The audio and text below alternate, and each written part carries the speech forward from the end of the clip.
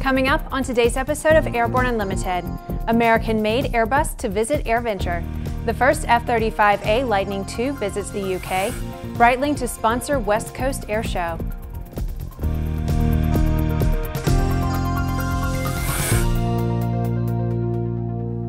I'm Bree Cross. Welcome to Airborne on Aero-TV. As we are finishing up production of Airborne, a late-breaking story hit our newsroom. Jim Campbell reports.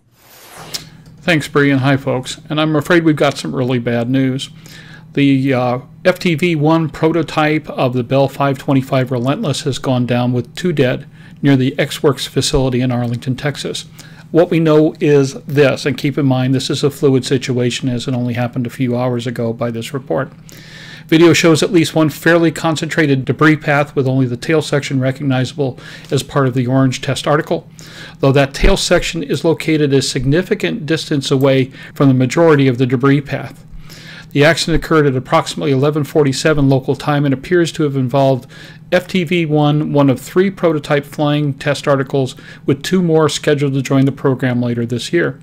A Bell Company statement offers limited detail, noting only that on July 6, 2016, a Bell 525 was involved in an accident while conducting developmental flight test operations south of our Xworx facility in Arlington, Texas. Unfortunately, the accident resulted in a loss of 2 crew members. This is a devastating day for Bell Helicopter. We are deeply saddened by the loss of our teammates and have reached out to their families to offer our support. Bell Helicopter representatives are on site to assess the situation and provide any assistance to local, state, and federal authorities. At this time, we ask for your understanding as we work through all of the details. We will continue to provide updates as more information becomes available." End quote. This is a massive setback to a program that was reported to be ahead of schedule and meeting all of its test points after being announced at HAI in 2012. The Bell 525 Relentless is designed to accommodate up to 16 passengers and 2 crew, cruising at 155 knots with a range of 500 nautical miles, and adaptable to a number of mission needs, including corporate VIP, firefighting, energy, air ambulance, search and rescue, you name it. We'll provide more details when available, but our sympathy and our prayers go to the entire Bell Helicopter family. For the Aero-News Network, Airborne, and Aero-TV, I'm Jim Campbell. EAA tells us that JetBlue will be at EAA AirVenture 2016 with their Airbus A321 aircraft BluesMobile, which is the first Airbus airliner built in the United States. Could it be this is the first Airbus that does not speak French? BluesMobile was delivered to JetBlue in April of this year after being completed in Airbus's new U.S. manufacturing facility in Mobile, Alabama. It will be in Oshkosh on Tuesday, July 26th, and on display along the AirVenture flight line. AirVenture attendees will be welcome aboard.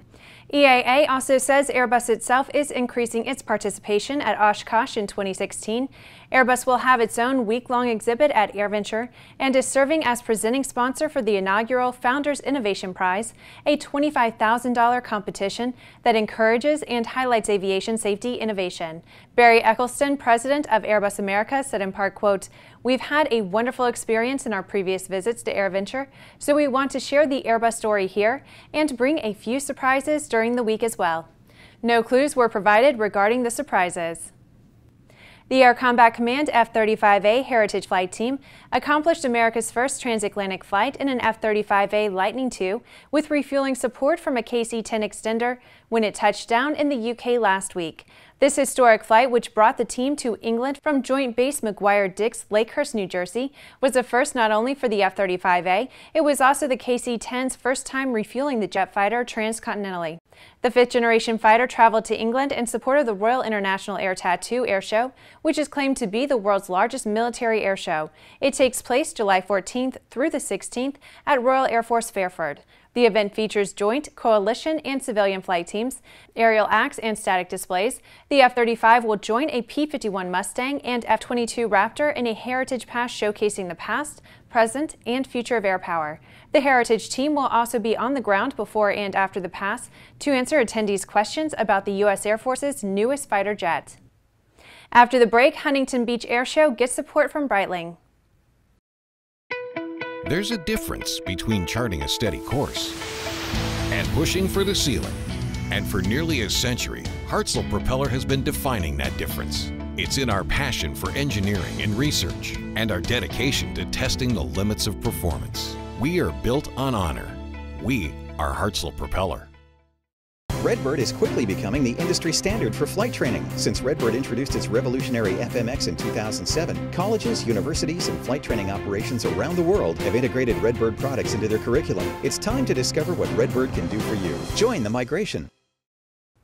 Welcome back. If you have a story suggestion for Airborne Unlimited, Aero-TV, or website or podcast, just email to news-spy@aero-news.net. There's a new title sponsor for the Huntington Beach Air Show in California, being held on October 21st through the 23rd. The Swiss watchmaker Breitling has signed on as the lead sponsor for the event, which will be headlined by the Breitling Jet Team and the U.S. Air Force Thunderbirds.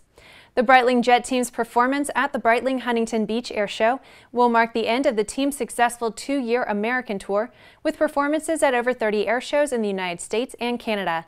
Terry Prissert, Breitling U.S.A., said in part, quote, "Today, more than ever, Breitling is synonymous with aviation. The Breitling Huntington Beach Air Show is destined to be one of the best air shows in the U.S., and we are excited about sharing Breitling's passion for aviation with the people of Southern California for years to come."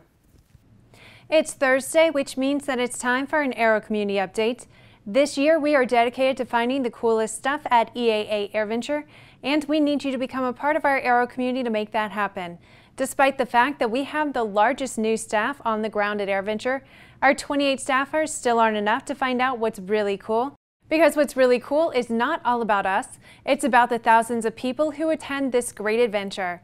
To help us share what's really cool to you, we are initiating our first-time #Osh16Coolest program that allows you to tweet us about your opinion of what is so cool.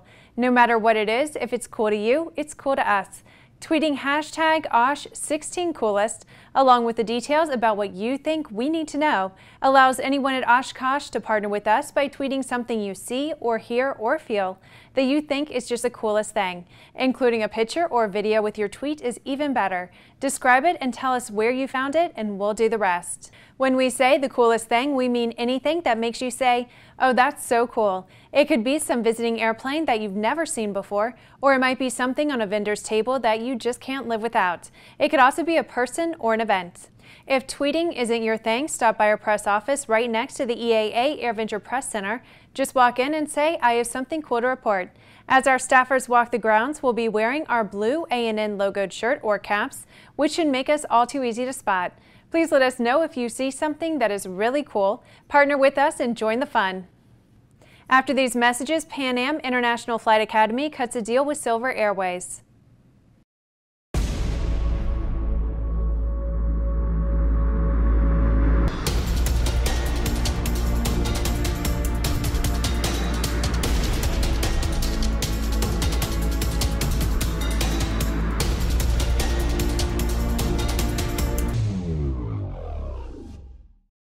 Concorde's recombinant gas RG series sealed battery technology produces a high-performance battery with the advantages of being pre-tested and fully charged at the factory.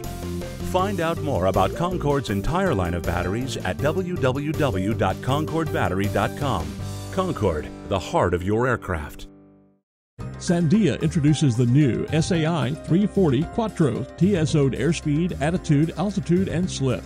With integral backup battery, safety never looked so good. See it now at www.sandia.aero.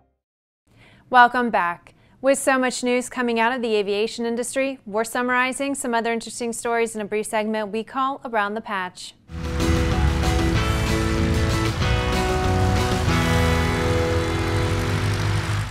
Pan Am International Flight Academy has announced the signing of a strategic alliance agreement with Silver Airways. Pan Am will offer Silver Airways pilots from the Pan Am Career Pilot Academy that pre-qualify to meet the hiring criteria of Silver Airways.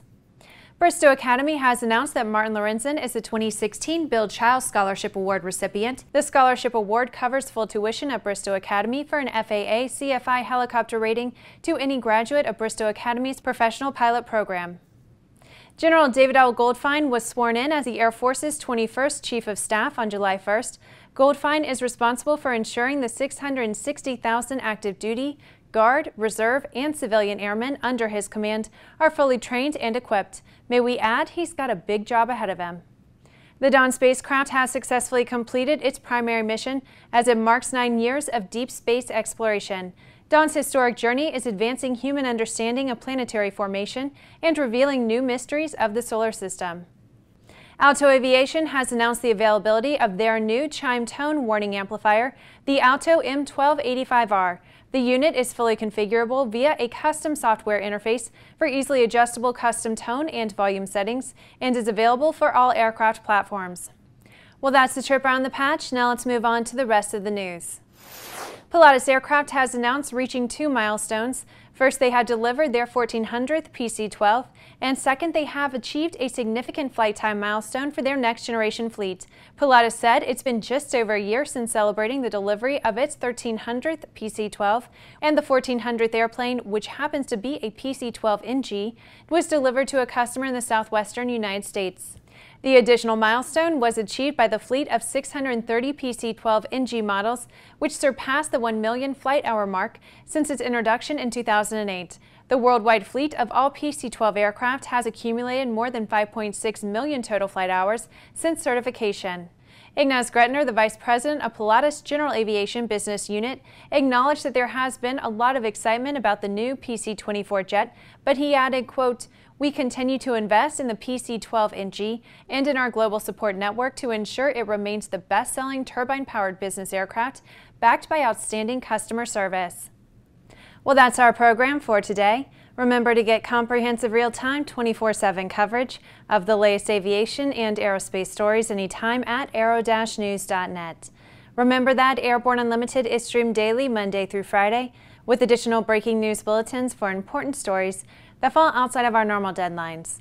Please join us in a growing roster of over 100 outstanding industry associations and organizations every weekday for the best in aviation and aerospace news from the staff of the Aero-News Network, the aviation world's most comprehensive news and information resource.